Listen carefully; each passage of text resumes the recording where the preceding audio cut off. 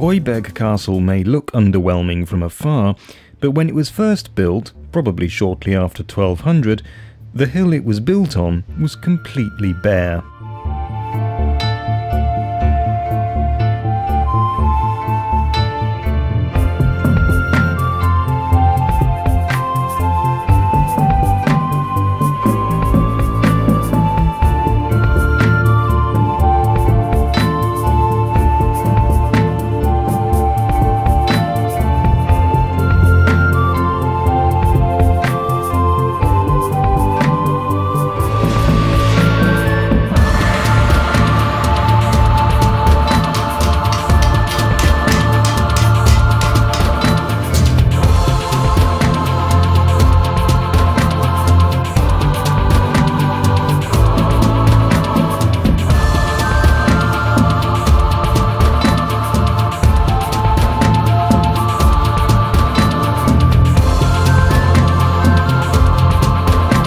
The first owners of this castle called themselves the Lords of Breuberg, but the family died out in 1323 and the really complicated part of Breuberg's history began.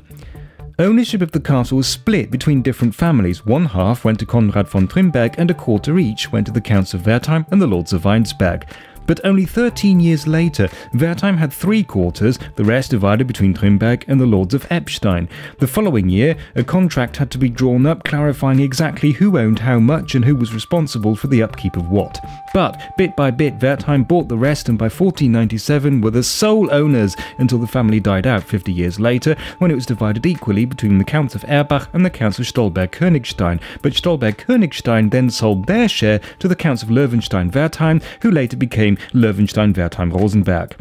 This was a problem in the 30 Years' War because Erbach was Protestant and Löwenstein Catholic. At first, Erbach took the whole castle, but then Löwenstein took it all back. After that, the castle became less important militarily and was eventually bought by the German Youth Hostel Association, which then became part of the Hitler Youth, and so the castle became state property until after the war, when the Allies ordered it to be handed to the province of Hesse. The Youth Hostel is still there. While we were there, the town of Breuberg was holding its first Day of the Forest, showing off forestry-related techniques and technology, both modern and ancient.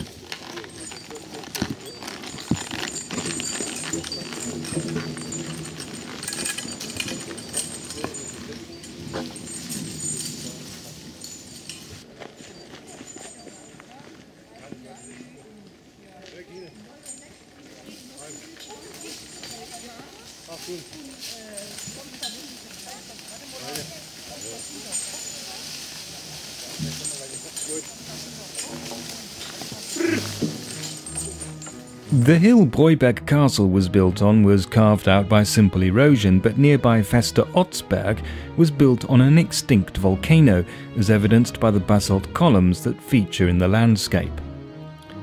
Like Breuberg, Otzberg was built in the 13th century by the abbot of Fulda to defend the possessions of the abbey. And like Breuberg, Otzberg's history is complicated. In 1332, the abbey ran out of money and so mortgaged the castle along with part of the town of Umstadt to Werner von Annefeld and Engelhard von Frankenstein, and yes, that was his real name, but redeemed it in 1374 only to mortgage it again in the same year to Ulrich of Hanau, this time not just with half of Umstadt but also the entire village of Hering, and subsequently to sell it all to Rupert II, Elector Palatine. Things went quiet until 1504, when the then Elector Palatine Philip was issued an imperial ban for breach of the peace, and the castle was taken by force by Landgrave William II of Hesse. But only a few years later, the Electoral Palatinate took it back and refused to part with it. Then came the 30 Years' War, when the castle was taken by imperial and Spanish troops and given back to Hesse along with Hering and half of Umstadt by way of reparations. 25 years later, the French captured it but lost it again to the Palatinate the following year. After that, it became a home for invalided soldiers before being used by the state of Hesse-Darmstadt as a prison. Then parts of it was sold, the youth hostel briefly moved in, and now it's a tourist attraction.